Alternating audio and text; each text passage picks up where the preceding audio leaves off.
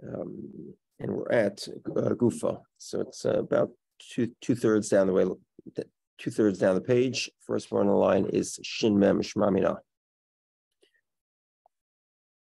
So we're continuing the discussion yesterday about somebody who needs atonement for a sin he committed intentionally, but it turns out it wasn't a sin. And went back and forth. And one of the points the Gemara raised was this idea of doing a mitzvah shaloi lishma, doing a mitzvah for the wrong reasons, for one's own vested interest. So the Gemara wants to go back to that original idea. Gufa, Amar Yehudah Amar Rav. Rabbi Yehudah says in the name of Rav, La'olam yasik adam b'torah u'mitzvahs afilu shaloi lishma. A person should perform Torah and mitzvahs, even shaloi lishma, for the wrong reasons. Shemiteh shaloi lishma, ba'al lishma. Because if a person does the mitzvahs for the wrong reasons, eventually he'll come to do a mitzvahs for the right reasons. And he gives an example. So if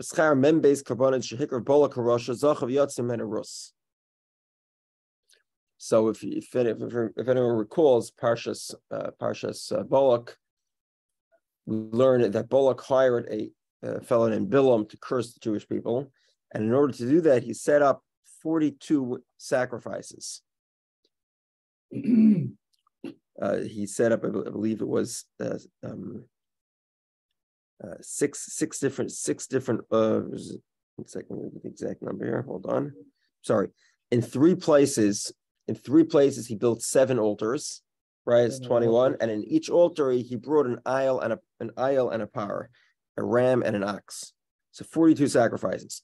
Now, why did he bring the 42 sacrifices? So that Bilam should get the spirit of God and be able to curse the Jewish people. So completely for the wrong reasons. He's bringing sacrifices. Okay. But nevertheless, because he brought sacrifices to God and not to one of his other pagan idols, he merits the child to have a grandchild, Rus. Zachav Yatzim and a Rus. For Amar Yosef Rabchanina says, Rus bas b'nai shel Eglon melech Mayavaya. Rus was the grandchild of Eglon, the king of Moab. Now, Eglon, the king of Moab, lived significantly earlier than it was not possible for Eglon to be the grandfather of Rus. Eglon lived about 200 years before Rus. But it means Eglon was the ancestor, the patriarch of the family that Rus came from. Okay. And Balak was also the king of Moab. So presumably Rus was a descendant from Balak as well. Amar of Chiba Rabba says, Amar B'yechan, the name of B'yechan, Minayin she'en HaKadosh Baruch Hu mekapech afilu schar sicha noah. HaKadosh Baruch Hu does not cut off the reward even for something very small, such as a nice way of talking, pleasant manner of speech. How do we know that? Because we find, let's talk about it outside first. We have the 2 daughters of light, right? And they name their children. First one names her child Mayav. The second one names her child Amin. What does Mayav mean? Mayav means Mayav. It's a pretty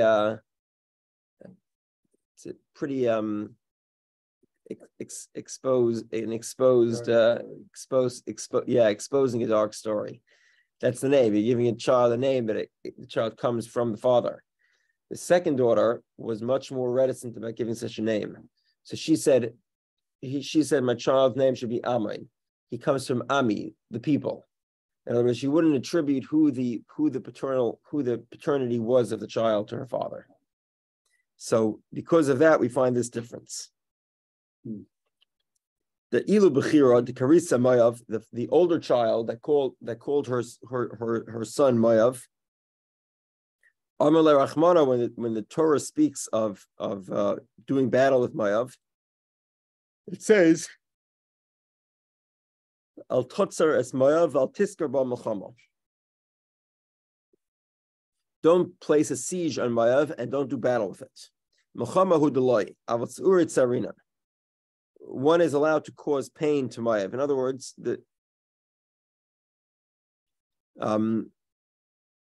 war. So the Jewish people wanted to travel through Moab's property to be able to fight, to be able to enter Israel. So God tells them, you don't go to battle with them. Now, God did give them permission to, deal with them in other political manners.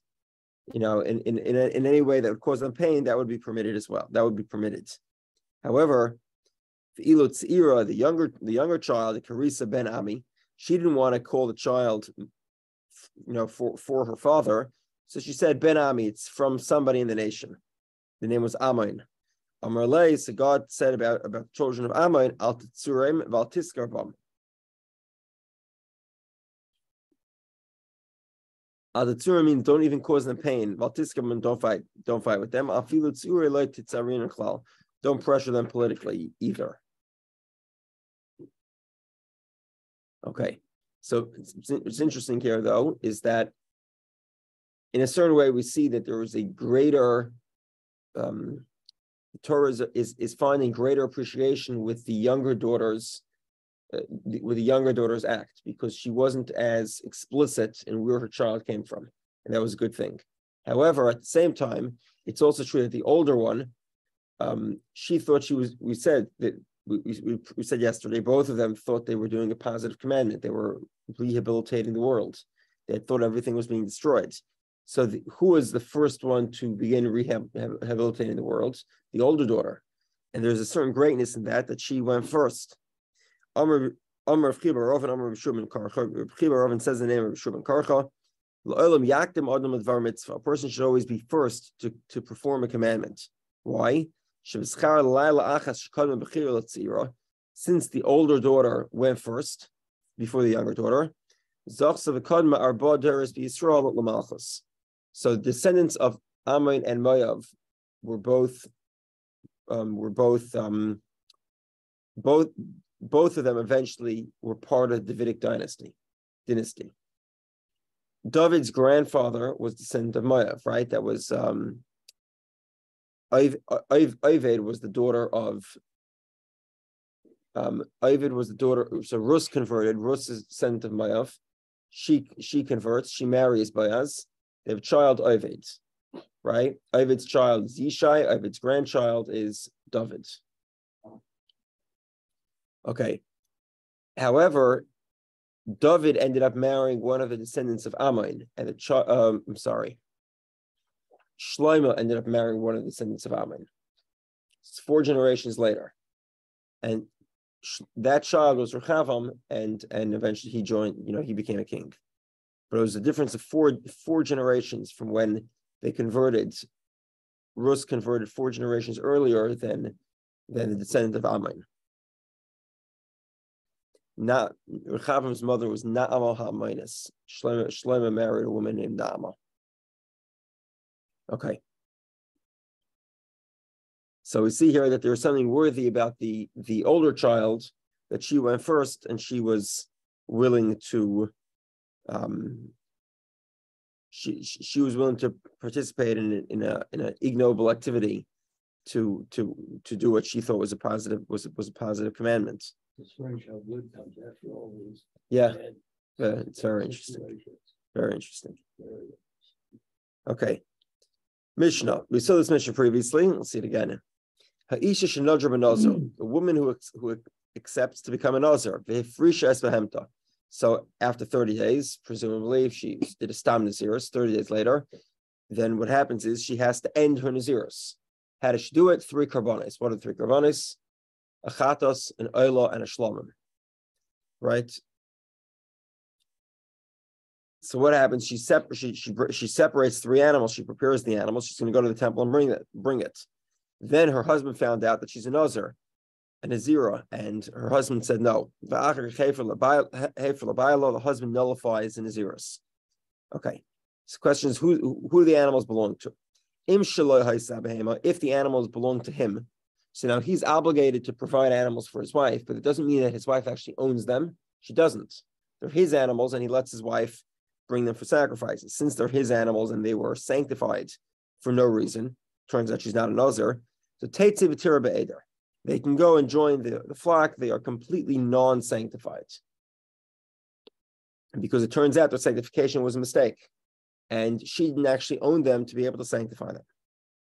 Okay, what happens if they were her animals? Let's say they were her animals. So then the sanctification is valid because they were And what do you do with it? So achatas, the korban chatas, Thomas, that one is killed. This is in general is the law. If you have a korban chatas that you cannot bring, you kill it. Unlike other animals that can't be brought, that you can wait around and let them develop a mum, a blemish, and then sell them and take the money and buy, some other sacrifice. Kill it, it's sold. No, kill it and just leave it in the fields. Sechadas is Thomas. Oila to carve oila. The oila is brought as a korban oila. Shlomim, the korban shlomim to carve shlomim. However, there's an interesting feature. A regular shlomim, so you bring the shlomim, the sacrifice, some portion of it is brought on the altar, some portion of it goes to the Kohanim, the rest of it goes to the one who brought the korban. And it's eaten for 2 days and 1 night. So if you would bring a korban today on Thursday, you can eat it today, tonight, Thursday night, and Friday. By Friday night, you'd have to complete the consumption. Otherwise, if the consumption was not complete by Friday night, then the rest of the sacrifice would be burnt. Okay, 1 second.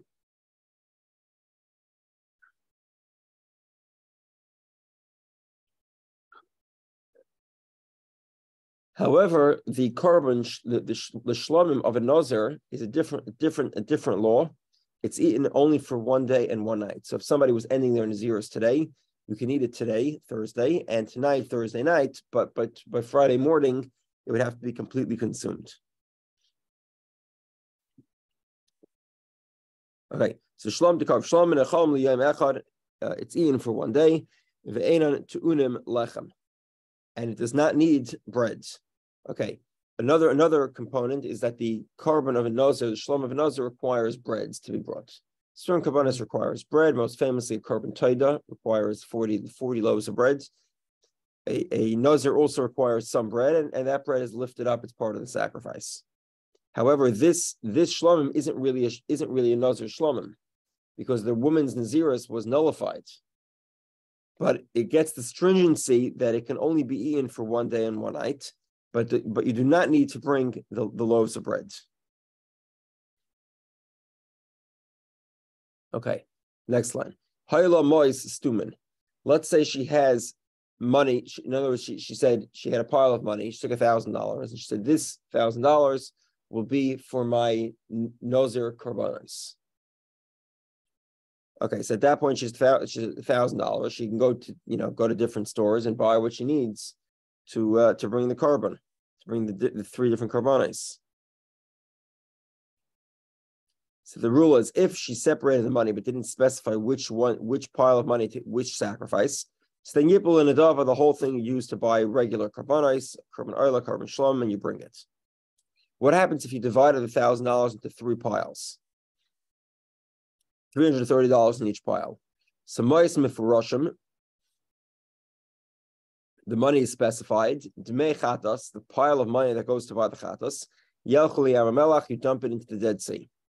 Like we said, a chatas needs to be brought for a specific reason for a specific person. You cannot switch it between people, which means if you have a chatas that cannot be brought, it's either going to be killed or the money will be going into the Dead Sea. So if anyone wants to go diving into the Dead Sea, maybe you'll find a lot of ancient coins. Okay. Now, 1 second.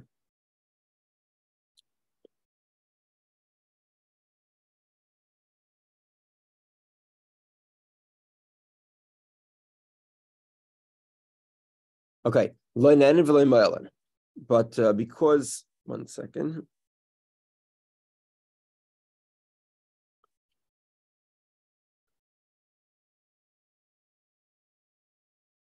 Okay. Now the bringing of these coins to the Dead Sea is a rabbinical law, because we don't want you to get confused with a chatas that cannot be brought. If you have an animal that's dedicated as a chatas that can't be brought, it's killed. So therefore, the rabbi said the money that's dedicated to the chatas also should not be used. But technically speaking, biblically, you're allowed to use the money. So therefore, loy nanan, you shouldn't be using the money, but loy moyalan. But if you did use the money, you don't incur a penalty for what's called me'ilah. Me'ilah is misuse of hektish money. Okay. Demei Ayla, the money of the korban Ayla. So you view Ayla, you bring a voluntary Ayla offering, Umayla and Behen, and because that money is sanctified and you could bring an Ayla, so therefore misuse of that money constitutes Me'ilah. And it's a prohibition that incurs a penalty of monetary penalty plus a korban. Demei Shlomim, the money that was dedicated to be the Shlomim. You view Shlomim, you bring a korban Shlomim, the money that was supposed to be brought for a Shlomim, it gets the same din of Shlomim like a Nazir Shlomim, which means it's only eaten for 1 day and 1 night, unlike a regular Shlomim. And however, since it's not actually being brought for an authentic Nazir, so therefore it doesn't require the breads that a typical Nazir would bring.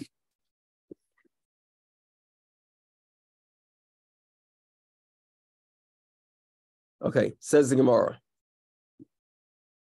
Mantana, who's the opinion? The Baal loy mishtabed la.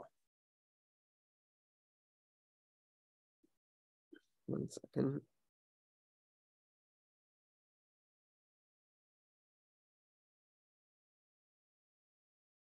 Okay, so there's a debate here to what extent the husband is obligated to provide for sacrifices of his wife. Rabbi Yehudah says that he's not obligated.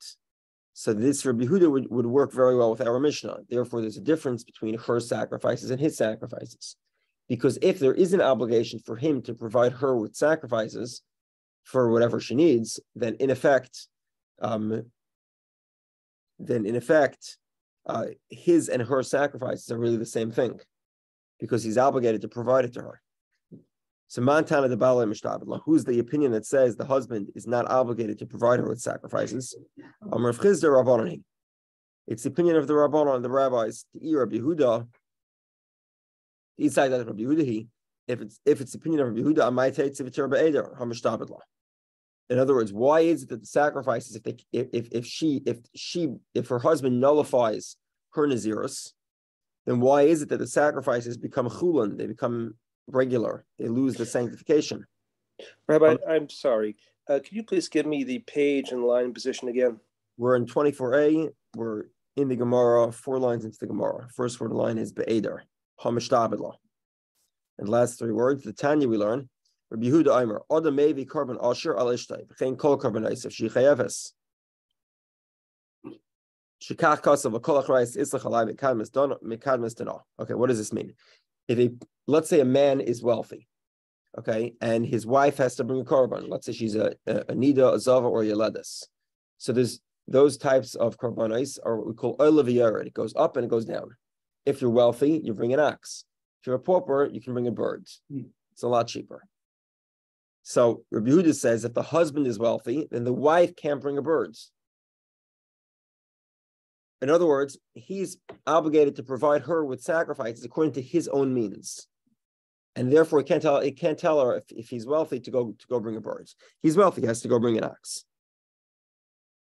Okay, how does Rabbi Yehudah know this? Because when a woman receives a ksuba as a receipt, when a woman receives her ksuba, so what happened was she got divorced.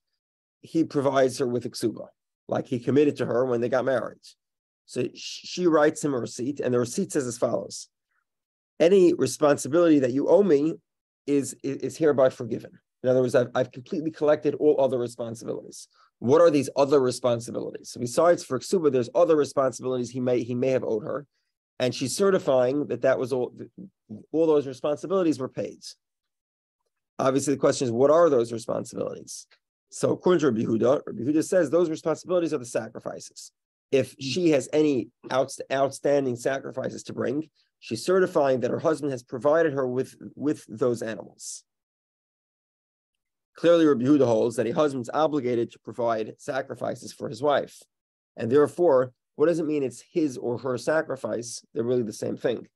Because he is obligated to provide her with, whatever level of sacrifice he would bring.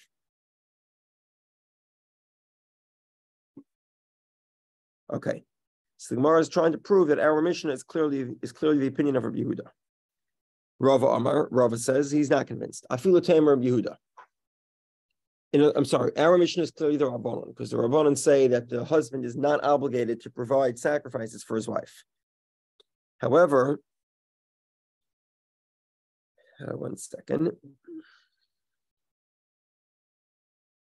Rava says it could even be the opinion of Rabbi Yehudah. He meshabed la b'milsad etzricha. B'milsad letzricha la. One second. Rabbi Yehudah holds that what is he obligated to provide? Second.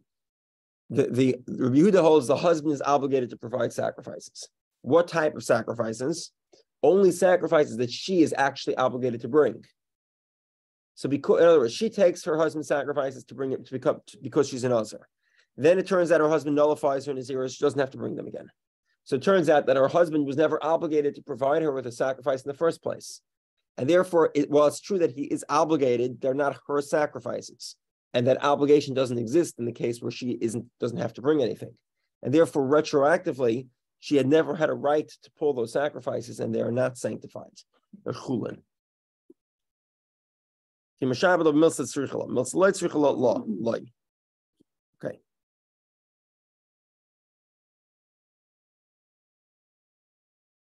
Wait a second.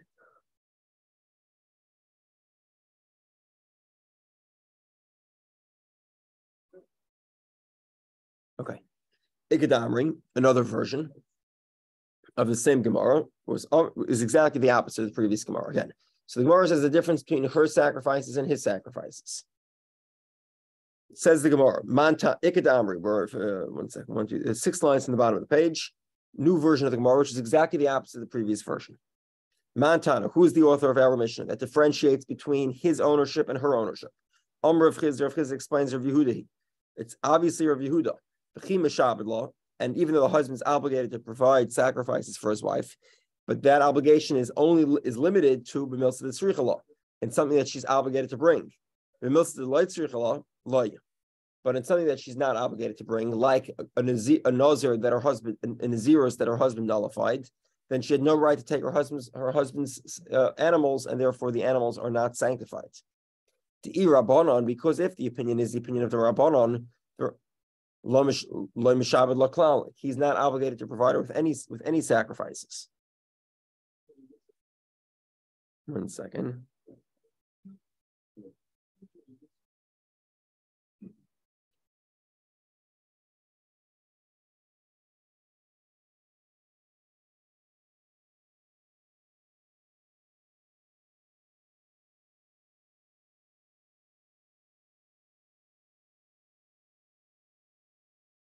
Okay, so in other words, according to the Rabbanon, the husband was never obligated to provide her with sacrifices in the first place. So she can't take her husband's sacrifices. So the Gemara says, okay, fine. So you're right. In the case of Nazirs, she had no right to take her husband's animals.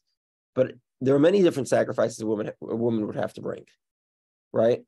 And how exactly is it ever possible for a woman to bring her own sacrifice? In other words, how does it become hers? What right does she have to bring a sacrifice if it belongs to her husband? What's the scenario where she is allowed to bring a carbonus? Or says, where the husband gave it to her, and once it's hers, it's hers. Okay, which means that, by the way, if the woman was a real Nazir and her husband knew about it and decided not to invalidate it, then indeed he would provide her with sacrifices. He would actually gift it to her. Okay. So therefore, our Mishnah can't be the Rabbanon's opinion. Rava says it could still be the Rabbanon's opinion. What happened here? Let's say he said something like, at some point during their marriage, he gives her a gift. Whenever you need a sacrifice, you can have it. It's yours. Okay, so now she needs a sacrifice. She's a Nazir. She needs to bring 3. So she takes 3. She has full permission to take 3 sacrifices. But now it turns out she doesn't need to bring a sacrifice. So says Rava, the only reason why the husband gave her the gift was so that she could bring a sacrifice when she needs it. Now that she doesn't need it because her husband nullified her Nazirus, in effect, the gift is invalid. The gift is invalid. It was never hers to sanctify. It wasn't hers to sanctify. The animal could be a chulin, and it could even be according to the Rabbanon. Rava, I feel the term Rabbanon, it could even be the rabbi's opinion. When he provides her with sacrifices, either on a fixed basis, because she's a zava nidi aladis, or for Naziris, and he doesn't know, or he does know, and he's about to nullify it. But that gift, the milsa the tzricha, is only when she needs to bring the sacrifices. But milsa the tzricha loy meknila. But if she doesn't need to bring it because her husband nullifies it, so then he does not give the gift is not valid. Okay, im shalah haisa behemta. If the animal belongs to her, so then the chatas we kill. The oila is brought as an oila. The shlom is brought like the shlom of a nazir. So the Gemara says it belongs to her. He minala. How in the world does a woman get a korban? Didn't we learn mashikansa isha kanabalo? What a woman acquires belongs to her husband. So Amar Papa says shemakatsesa me'isasa. Like we learned, if anyone remembers in Ksubis, there are certain obligations the husband is obligated to provide to the woman, and he's obligated to provide for her a certain measurement of food. Let's say there's extra. So if there's extra food, she can go ahead and sell it and keep the money. Taisus is not so sure about what type of extras. It could be there's different types of different allowances. Some of the extras she's allowed to keep, some of the extras not. But regardless, the extras that she's allowed to keep, she was stingy with it until eventually she saved up, she sold it, and she got money. Another possibility, the akni la'achar, somebody else gave her a gift. And he said to her, I'm giving you a gift on condition that your husband does not acquire this. And in that case, a woman can acquire without her husband.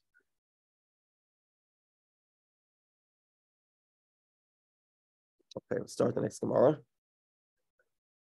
Ha'ayla to karv, ayla v'ashlam to karv shlam. The ayla is brought as a karv, but ayla the shlam is brought as a shlamim. But we said the unique feature of a shlamim that was previously sanctified to be for a nazir is that it gets the same laws of a nazir.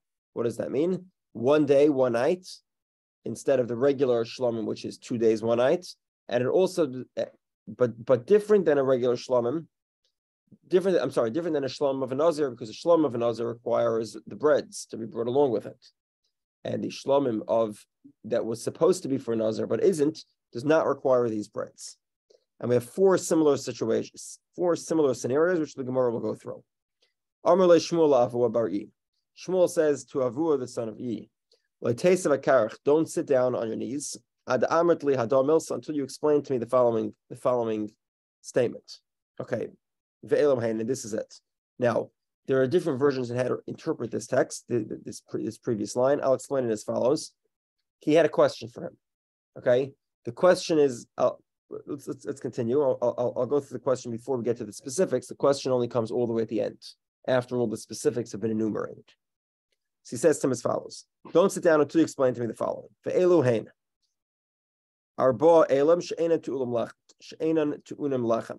There are 4 examples of a korban ayel, a shlomim, that is a ram, a male sheep of a korban shlomim for a naziris that does not bring the bread. And what are these 4 examples? Shalai, his, shalah, hers, shalah achar misa, after he dies, v'shalah achar kapara, and after his sin has been forgiven. Okay. So the Gemara will explain each example of each example of one a shlomim that was supposed to be brought for a nazir, which does not require bread. And the conclusion of the question is, isn't there one more? And that question will be all the way at the end of the Gemara. So he's telling him, here's the 4 examples. And don't sit down until you answer this question. The question is, isn't there one more? And before he had a chance to say, isn't there one more, he went ahead and specified all 4 specific cases of a shlomim that does not bring a shlomim of a nazir, does not bring the breads. Obviously, one example we've seen already, that would be shalah, hers that her husband nullified. So she separated a shlomim of a nazir, her husband from her own animals. Her husband nullified her naziris. That shlomim does not require breads. That's one example. Okay, let's go see the other 3. Okay, shaloi, his. What does that mean? The time we learned to ish madar es benai ben nazir. A man can make his son into a nazir, his younger son. The ein isha madar es benai ben nazir. But a woman cannot make her son into a nazir. However, there's an interesting feature. If a man makes a son into a Nazir, the son has the ability to reject the Naziris once he becomes an adult. How does he do that? Gilach, he shaved his head, he cut his hair. Or some other relative cut his hair. Micha, he publicly protested. Or some other relatives protested. Okay, so now he's no longer a Nazir. Problem is that he had money that was set aside to bring karbonos. So then all those are brought as voluntary sacrifices. Mifaroshem, but if the money was specified, the mechatas, the money of the chatas, Yalchu Yamamelach goes to the Dead Sea. The me oila, Yaviu oila, they bring an oila. Umaylam behen, and it's a regular oila. If you misuse it, you have the penalty of me'ilah. The me shlomim, the money of a shlom, Yaviu shlomim. You bring shlomim. However, it is the same laws as our Mishnah.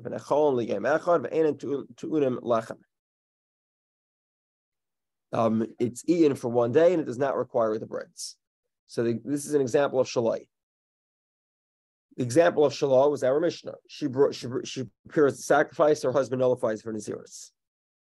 Next example, shalah achar misa, b'yolad. What exactly is that scenario? To Tanya we learn, hamafresh mois Nazirusay. A guy commits to bringing the karbones to end his Naziris.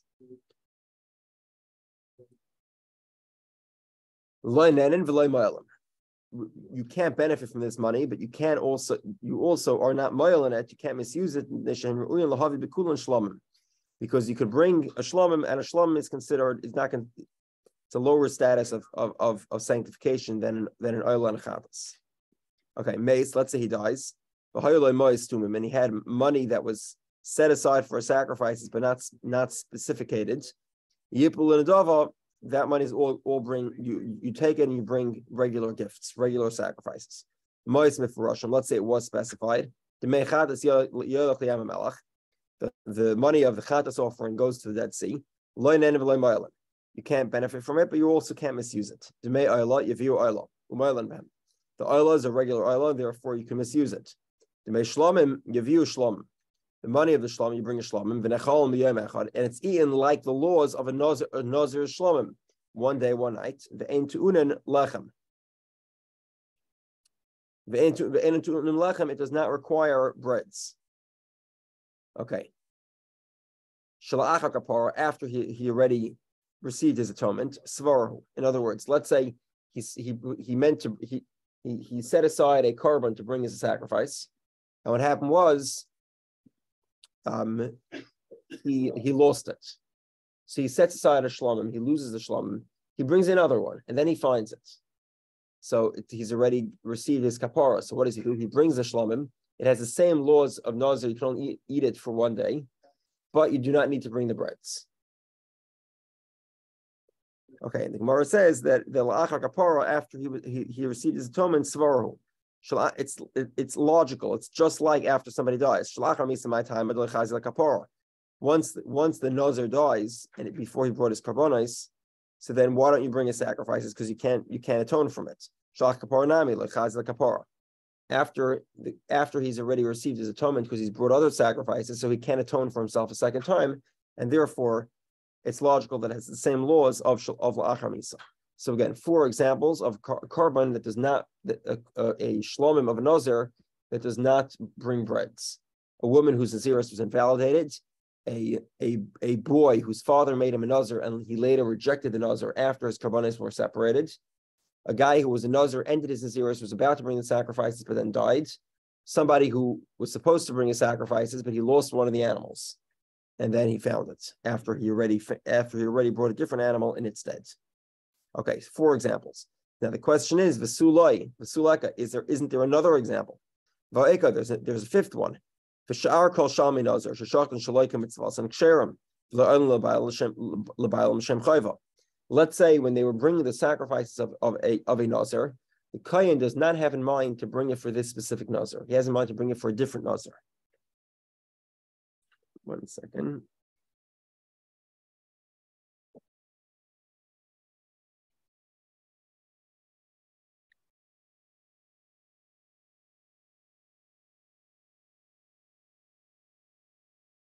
Okay, so he has in mind to bring it for a different nazir. What's the story?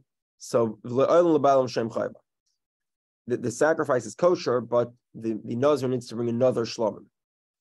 And this shlomim that was brought, since it was originally a Nazir shlomim, even though it was brought for a different reason. In other words, he thought it was somebody else's shlomim. Only for one day. Does not the bread? You don't bring the breads with it, and the zroya, the arm of the animal, the front leg, is not. There's typically a procedure how that's eaten, and that's not done because it was brought for the wrong person. So evidently, there's a fifth example of a korban of a nazir that does not bring breads. So why is that not listed in the group of four? So the Gemara says, we're talking about where there wasn't a mistake. The four examples are scenarios where there was no mistake, something happened that ended in a zeros. Whereas this price is a mistake, where the guy thought the shlomim belonged to somebody who wasn't a nazir and brought it with the intention of that person receiving an atonement. So therefore, that's why it's not listed amongst the group of four korbanos. Okay. See you tomorrow. Oh. Great.